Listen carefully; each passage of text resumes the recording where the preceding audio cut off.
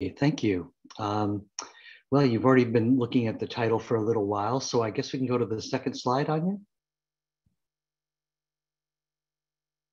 So I'm going to be actually be introducing this and then turning it over to Anya to take over probably in about 5 or 10 minutes, but at least I thought I would contribute by giving a bit of an introduction.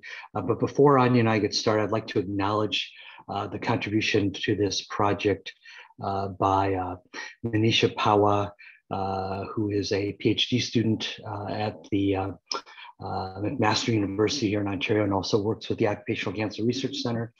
And Soham, Parelkar, hopefully I haven't butchered his name. I'm not used to saying his last name, who is now with the Provincial Health Services Authority in BC, but prior to that had recently completed his master's at UBC. I'd also want to thank our advisory panel for this, and you see them listed here. And at least one of these folks you may know, John Beckett, who is actually, I believe, still an adjunct faculty member with UBC. So let's see. I'm just going to admit a few more people here who are in the waiting room. I wanted to say a few things initially about the Canadian Standards Association. I think a lot of people certainly hear the name of the Canadian Standards Association, which now goes by the Canadian Standard or the CSA Group. I guess it's kind of like TD Bank. They don't use the spell it out for what the CSA stands for. They are an independent, not-for-profit membership association, and really one of the leaders internationally in developing standards. So not just Canada, but certainly many Americans are familiar with CSA, also as a standards organization, and other countries as well.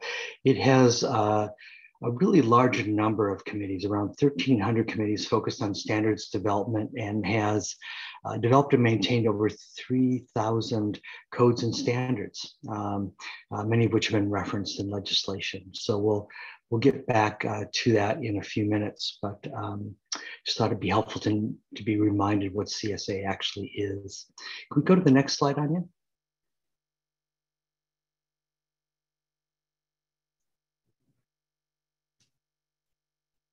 Anya, could I have the next slide, please?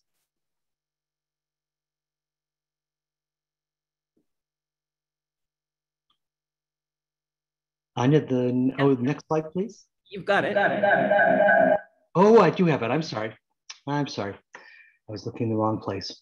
Okay, sorry, everybody. So what you see here is some results from a project that our center in Toronto did with Chris McLeod and Lil Tambirch from UBC, looking at trends in mesothelioma incidence in both Ontario and BC. And what you see here, which I think is an important thing, is that we have now kind of somewhat leveled off in our rates, at least in these two provinces, and probably in some other provinces within Canada, of mesothelioma.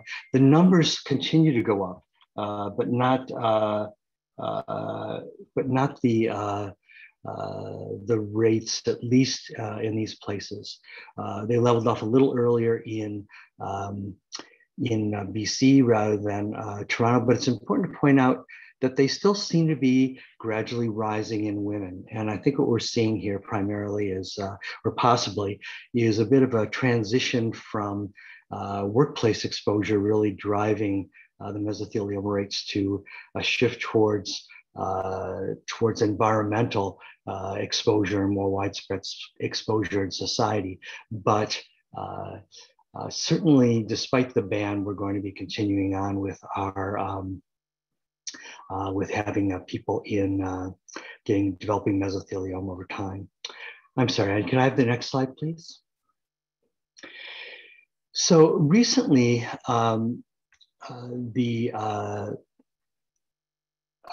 Carrick's Canada actually updated its estimates of the numbers of people exposed to asbestos in Canada.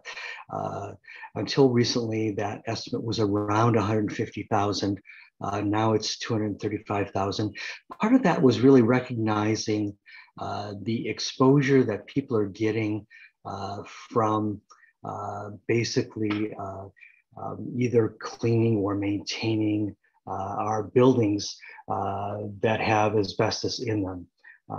Almost any school that was built, for instance, prior to 1980, and some of those built afterwards, may have substantial amounts of asbestos in it.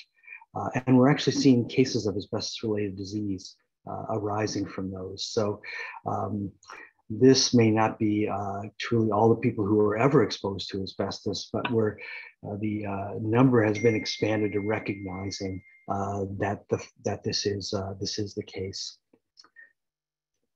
Have the next slide, please. And a lot of that is still arising among the construction trades, but you see here that it's in a mix of other sectors as well. Many of these exposures are low, but again, for things like mesothelioma, if you expose enough people even to low levels of asbestos, you're going to get cases. So mesothelioma is a good indicator of how widespread exposure to asbestos is and probably will continue to be for some time. Next slide, please.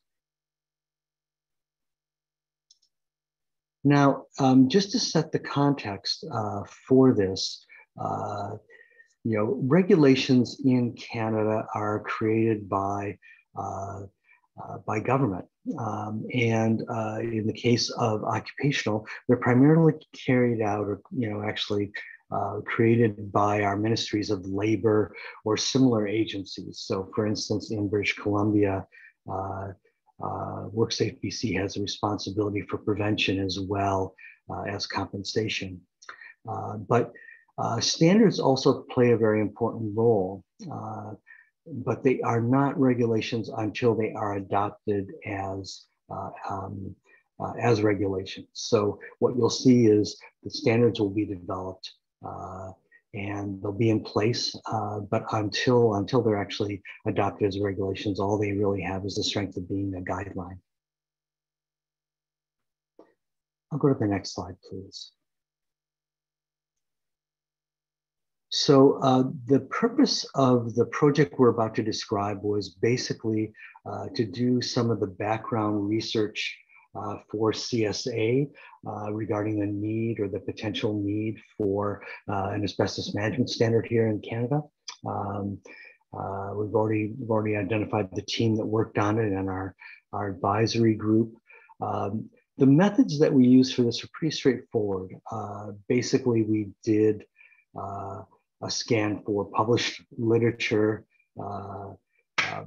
in a number of different databases. We tried to do an environmental scan to identify regulations in the different jurisdictions within Canada and in key international jurisdictions for comparison.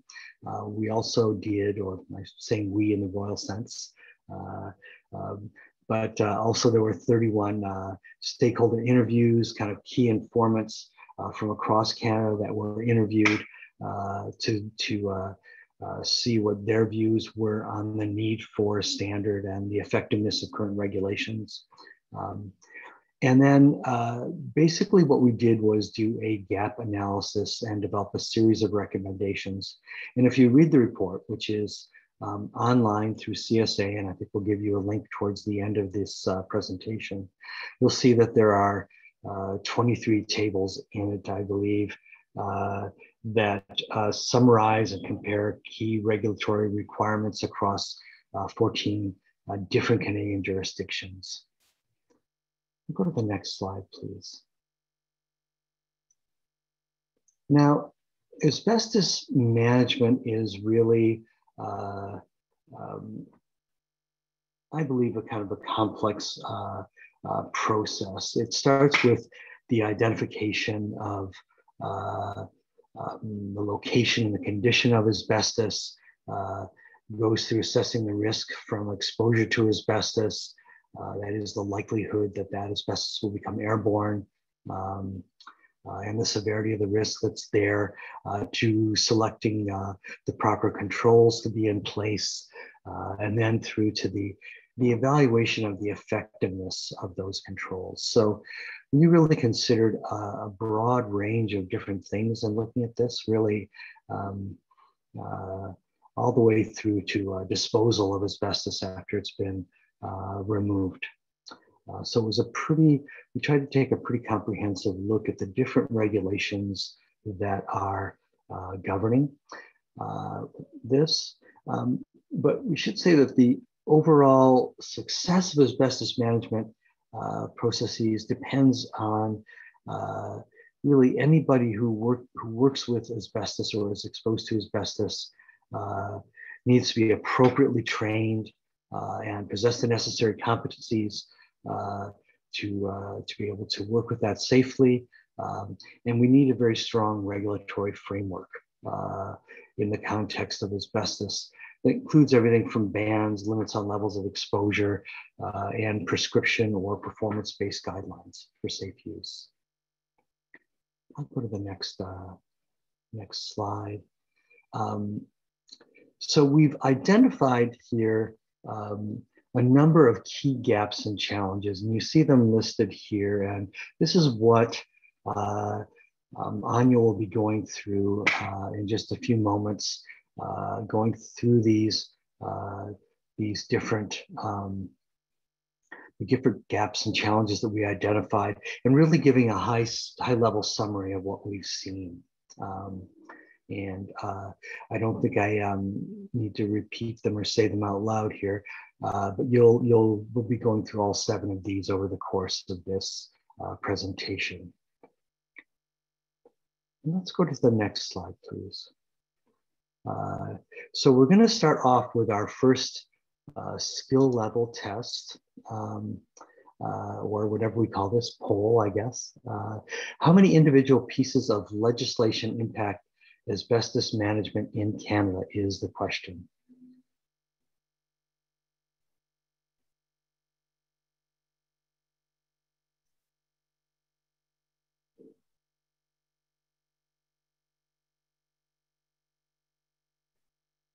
And what you see here is the map of all the different jurisdictions, or at least the major jurisdictions.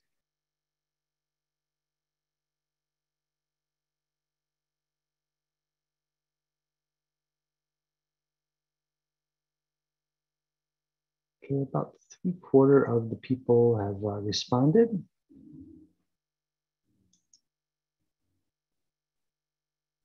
Anya, do you want to take over at this point? You're muted, Anya. Or maybe you want to be muted, I don't know. Thanks, Pratik. I think I'm unmuted now. Great. So thanks, everybody, for participating in that poll. I will say that the least number, well, not quite the least number of answers, but those of you who selected more than 50 were right. And I will go on to show you. Can you close the results? It's actually, oh, I see. Can I close it from? Yeah. Oh, perfect. Thanks. So what, I'm going to give you the number in a second. So as Paul laid out, there were 7 key gaps and challenges that we identified in this process. The first one being multiple legislative and regulatory frameworks. And what I've set out here on the slide are the areas of the 3 major areas, and then there's kind of a 4th, which is kind of a catch-all other category. So we see regulations that govern how asbestos is managed in this country. In the Occupational Health and Safety Framework, we see it in the environmental framework, and we see it in the public health framework, as well as this kind of catch-all of other. So this is how many pieces of legislation that we found when we did our scan. So in total, there were 71 pieces of legislation currently in the middle of last year that had language in them that governed how asbestos is to be controlled or managed in the workplace, in the community, or sort of in the environment at large. What we did find when we started to look at those pieces of legislation and we kind of compared the information was that those instruments are broadly consistent in the outcomes that they're trying to achieve, but the division of responsibility that we see from across these different frameworks has led to different approaches in how asbestos is managed kind of in practical terms. What we heard from the key informants, and Paul mentioned that we did speak to 31 key informants. What we heard from the key informants is that this siloing of regulatory responsibility and this kind of multiple frameworks creates some huge challenges for people who are working in asbestos management. If they're working in multiple jurisdictions, they've got different frameworks that they have to comply with. And it's also creating some challenges for regulators as well. So within a jurisdiction, if you've got multiple, you've got a health and safety and an environmental and municipal frameworks, it's creating difficulties, across those frameworks for the regulators as well. So for the purposes of the presentation, what I am going to focus on is the occupational health and safety framework, although I will touch at a couple of points on what we learned when we looked at the regulations. The environmental legislation. So when we did the lit review and both the gray and the peer-reviewed lit review, and also undertook the key informant interviews, we identified that there are two necessary requirements for accurate identification of asbestos and asbestos-containing materials, which throughout this presentation in places I have abbreviated it as ACM. So the first is a clear and consistent definition, and the second is reliable and validated methods for both sampling and analysis. So what you see on this slide are the different ways and the terms that are used to define asbestos. I just want to kind of orient you to this slide as well as others. So the information that's in the brackets where I talk about jurisdictions, that refers to the number of jurisdictions in which we found these requirements. And then at the bottom of most of these slides, I've made the note that there are 14 jurisdictions, so 14 provinces and territories plus the federal jurisdiction, and that they reflect the regulations that were in effect at the time of the scan. So the scan was performed in June and July of last year. There have been some updates to some of these regulations. Most notably, the Yukon has just introduced and tabled new legislation to update their Occupational Health and Safety Act and the regulations to bring it up to date from 1986. So the numbers reflecting the Yukon may in fact be a little bit different than they were last year. So what we wanted to convey with this slide was that you can see, first, there are different terms that are used and also defined in relation to asbestos, and that there is some variation across the country. So asbestos, the term itself, is defined in the context of the fibrous form of the mineral. Asbestos-containing material, almost all jurisdictions in Canada, with the exception last year of the Yukon, and it may now be included in their regulations, define asbestos-containing material as containing some minimum percentage of asbestos. And that ranges from 0.1% to 1%. And in some cases, it's defined on the basis of volume, and in other cases, most cases, on the basis of weight. Some jurisdictions also define vermiculite as a separate category, and others included in kind of the broader category. I'm not going to touch too much on asbestos dust or friability, other than to note in the context of the definitions related to friable is that these are the terms that are used, and they're not used consistently. So they're used in different combinations. So some jurisdictions will say it's crumbled and pulverized. Some will say it's crumbled and powdered. Some will say crumbled, pulverized when dry, and kind of pulverized by hand pressure. So there's different kind of permutations of those terms that are used. So the takeaway here is that there is inconsistency across the country. So moving on to how the risk of exposure is determined. What we found was that the rules for how the hazard is identified, also how it's documented, and how risk is assessed varies across the country. So some jurisdictions have very explicit guidelines within their regulatory framework around how the hazard is to be identified. Some are very specific. Most of them are very specific about the testing requirements, but the specific testing method that's to be used varies. So it's not the same across the country. Some specify method and others say things like appropriate methods or approved methods, but they're not very prescriptive. In terms of requirements around asbestos inventories, we found that the majority of the jurisdictions in this country do have a requirement for asbestos inventories. But as you can see from the numbers of jurisdictions related, kind of that are mapped onto these factors, it varies. So again, it's not consistent across the country. In terms of risk assessment, what we found was that there are requirements built into the regulations. Those requirements, most of the time, are very explicit that the risk to asbestos or to asbestos-containing materials, that it must be assessed by a competent or qualified person. And we're going to touch more on competence and qualifications in a few minutes. But as you can see, that the factors that go into the risk assessment are also different across the country. So not all jurisdictions are prescribing location, type of ACM condition, those factors be considered. About 3/4 of the jurisdictions in Canada have built into their regulations predetermined, what we refer to as predetermined classes of risk. So they have categorized certain activities or workplaces as being low, moderate, or high risk. But what I wanted to show you is, and share with you, is an example of how that looks.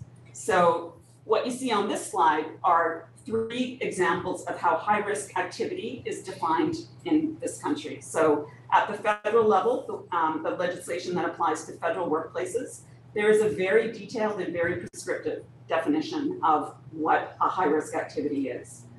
In contrast, British Columbia, it's more performance-based. So it's defined as an activity that involves working with or in proximity to asbestos-containing material, if a high level of control is necessary. And then some of that is expanded upon in guidelines or other interpretive documents. What we heard from the key informants in this regard was that they expressed some concern with this variation in how risk is categorized. One, in part because this categorization of risk is almost entirely based on abatement or asbestos removal. And they also express concern with lack of agreement. So if they're working in multiple jurisdictions, what constitutes a high-risk activity isn't necessarily the same as what constitutes a high-risk activity in a different environment. So I want to briefly touch on what we learned about the measures that are required across the country to protect workers from exposure.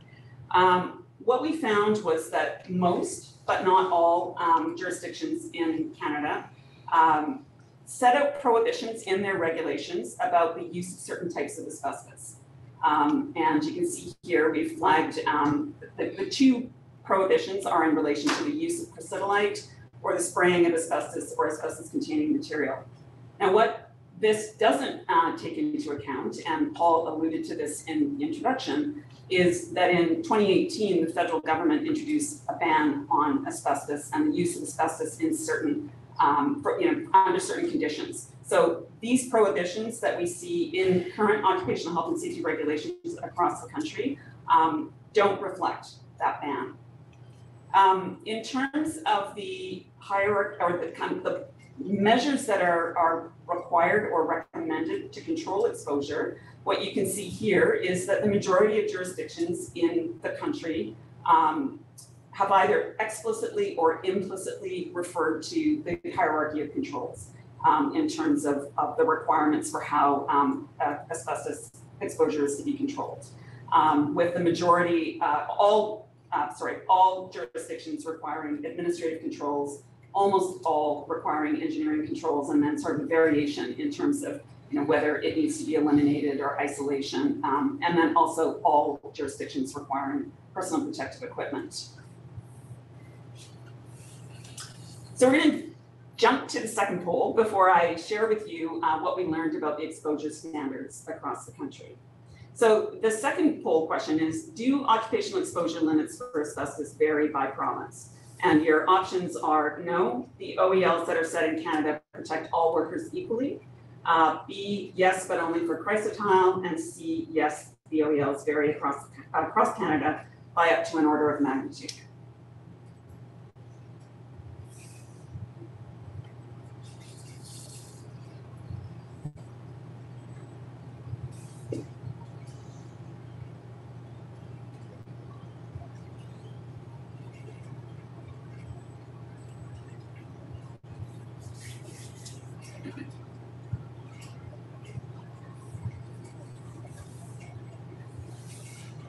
Great, you guys got it.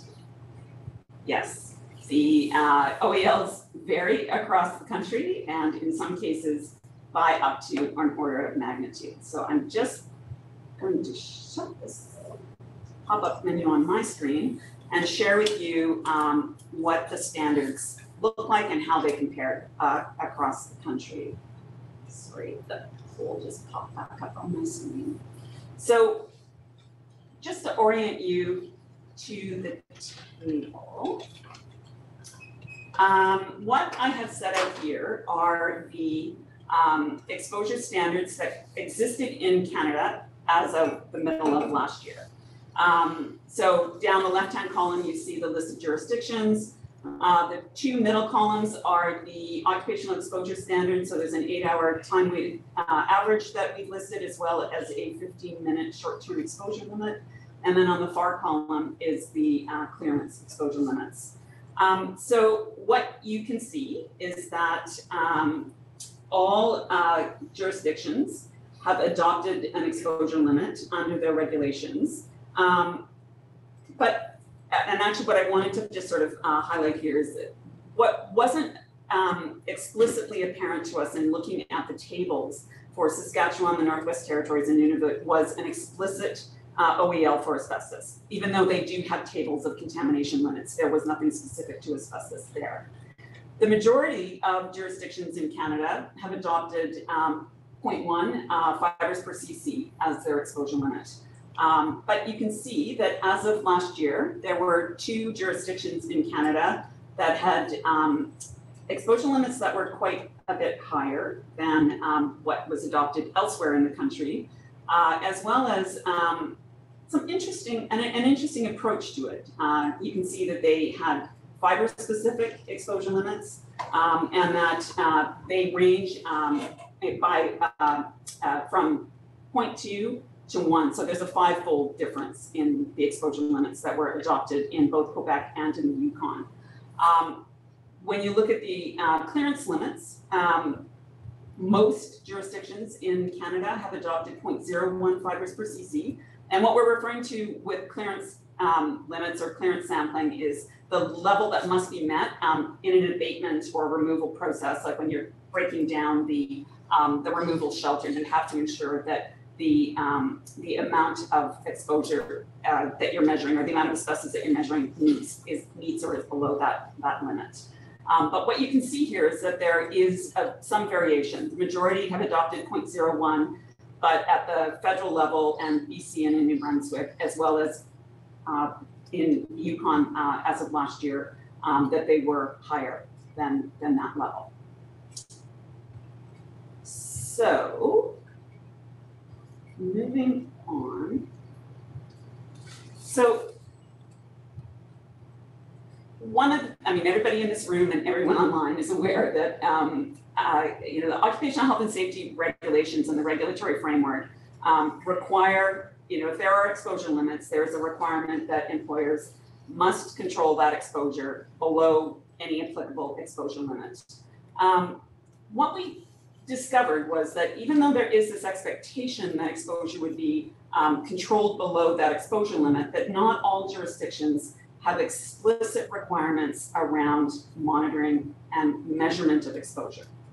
So what this slide captures is some information around what we learned about the exposure monitoring requirements. So what we found was, again, that there is variation across the country. So personal samples are required, or explicitly required by 3/4 of the jurisdictions.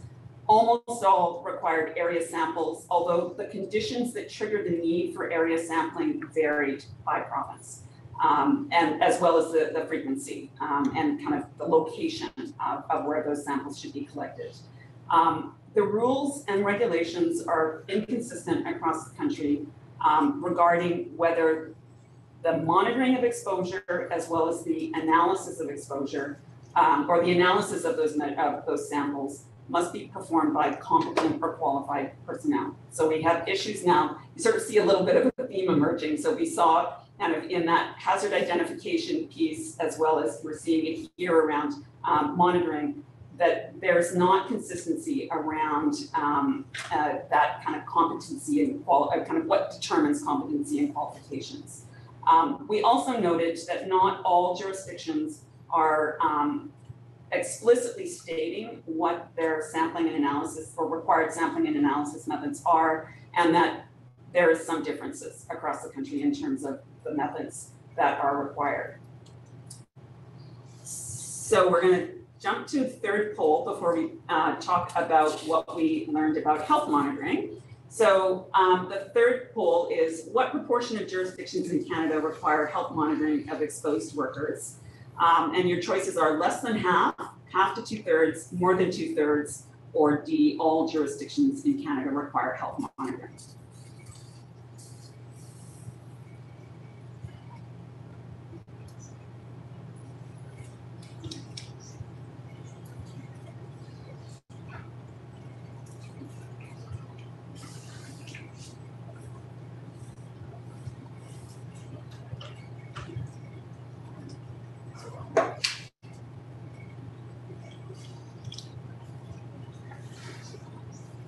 Okay, so what I am seeing here is that it looks like more people chose less than half, followed by all jurisdictions, followed by half to 2/3, and finally more than 2/3. In fact, what we found when we looked at this, so not all jurisdictions require health monitoring, but approximately 3/4 of them do. And those that do require that the cost of health monitoring be borne by the employer. What we did find, though, and this seems to be, this is kind of the recurring pattern of this and recurring theme of this presentation, is that there are differences and that there are gaps. So what we found was that there were differences in terms of the data that were to be collected and the frequency of assessment. So differences across the country. Of those that did require health monitoring, most but not all required pulmonary function tests. Some were very explicit about what those tests were, others just said pulmonary function tests.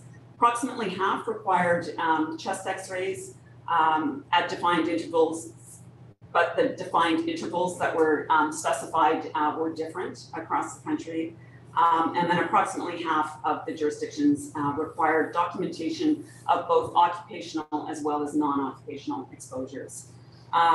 There were differences in terms of the requirements for baseline assessments, in terms of whether or not periodic reassessment was required, as well as the frequency of that reassessment. So for example, what we were seeing was that the frequency of assessment ranged from once a year to once every 5 years. Most of the jurisdictions who did require periodic reassessment sort of coming in around the 2-year point. 2 jurisdictions in Canada required that health monitoring or a health assessment be done after an acute kind of a point of acute exposure, but that's wasn't common. And in some cases, that frequency of what determined the frequency of reassessment, whether it was 1 year, 2 years, 3 years, or 5 years, depended on the duration and extent of exposure. So some regulations kind of provide some prescriptive information around like what, how long someone had to be exposed and the extent of their exposure. So I'm conscious of time, and I've got, I think, 3 more slides I just want to quickly touch on before I wrap up. Competency and training, this has been an issue, sort of a common theme that has emerged throughout this project. What we found was that across the country, jurisdictions are using different terminology to convey the combination of knowledge, skills, training that's required. Also in terms of like the topics, and sort of looking at training, the topics that needed to be covered. And you can see at the bullet point at the bottom of the slide, the variation in terms of the number of jurisdictions that required these topics to be covered. The last 2 gaps that gaps that Paul had shown were management and disposal of asbestos waste, and then asbestos and asbestos-containing materials in the residential and commercial sector. So I'm just quickly going to touch on that. In the context of handling of asbestos waste, we identified 3 key issues. One being multiple regulatory frameworks, creating some significant challenges for key players in this arena.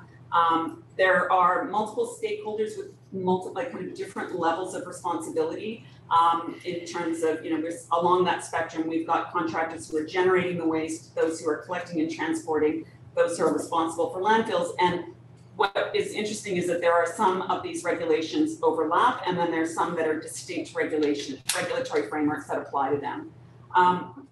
One of the big issues that we saw in this area, and we heard from the key informant interviews, was the different definitions of what constitutes an asbestos-containing material. So in the Occupational Health and Safety Framework, I mentioned it ranged from 0.1 to 1%. In the environment regulations, we see that it's at 1%, and that creates some issues in jurisdictions where if you've got it defined as 0.1% in the workplace and it's 1% at the landfill, then so often what's being taken from the workplace to the landfill is not being treated as asbestos at the landfill, which means the landfill workers are now exposed. In terms of what we learned about and heard from our key informants about asbestos in the residential and commercial sectors, and as Paul noted, in terms of where we're seeing, still seeing very high prevalence of exposure, it's in this sector. And this was identified as a critical challenge by the key informants. And what we found was that there's no jurisdiction in this country that has generally applicable requirements for asbestos inventories and risk assessments to be performed in residential buildings. So that's creating some significant gaps in terms of how permits are issued, registration of contractors, the requirement to hire competent workers. We also heard from regulators that this has created some pretty significant challenges for enforcement.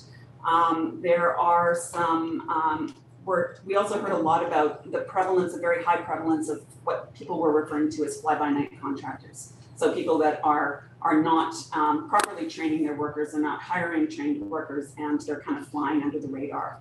And that in general, there's an ignorance about kind of the regulations and the requirement to protect workers.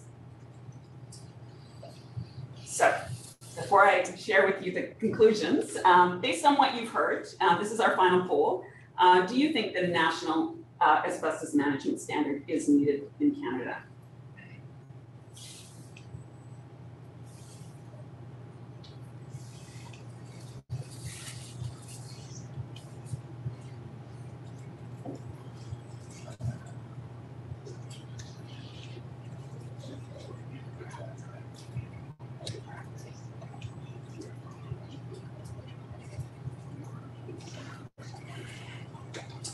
Great, thank you. So we see that most of you think that yes, there is a need. and you are in alignment with what we heard from all our key informants. There is definitely an appetite in this country for a national standard. So what we recommended, based on all the information that we had collected through those environmental scans internationally as well as across Canada, the lit reviews and the key informant interviews, was that the CSA group should create a national asbestos management standard, and with the main goal being to address those inconsistencies that we just highlighted. And you know, one of the big reasons that was identified by the key informants was that this is a standardization is absolutely needed to establish those minimum competency levels, and that the creation of a standard would support regulators in their efforts to enforce compliance. We didn't hear anything kind of a consistent or an overwhelming recommendation around whether it should be a single standard or a suite of standards. And what we mean by a suite of standards is that it could be multiple standards, sort of substandards under an umbrella of an asbestos standard. We did hear from the key informants that priority should be given to creating standards on hazard identification and risk assessment, as well as training and competency. And we also did a quick scan to see what other organizations had created standards, and we flagged those for the CSA group, noting that they have standards, the ISO has standards, and ASTM has standards, all of which could be used as starting point, so they don't have to start from ground zero. And then just to give you a sense of where we're at with this process, I am working with the CSA group. We're about to work again with the CSA group to undertake a follow-up study with the key informants to clarify scope, and we're anticipating that that will take a couple of months. And then the next step for the CSA group is, once they have the input from that study, is that they'll go through a process of identifying and securing funding from partners across the country. That could be anywhere from 6 to 12 months. And then once that's in place, they'll issue a notice of intent to develop a standard, and then they'll issue a call for participation. So I was advised by my contact at the CSA group is that if anyone has any specific questions or comments about those next steps, that they would welcome you just reaching out. And I've included the email address here. And then, as Paul mentioned, we have also included the link to the report. And CSA is tracking statistics around the number of times the report is downloaded. So we encourage you, if you want a copy of it, please go to this link and download the report. And I think we've got a few minutes for questions for either myself or for Paul. Thank you very much, Anya.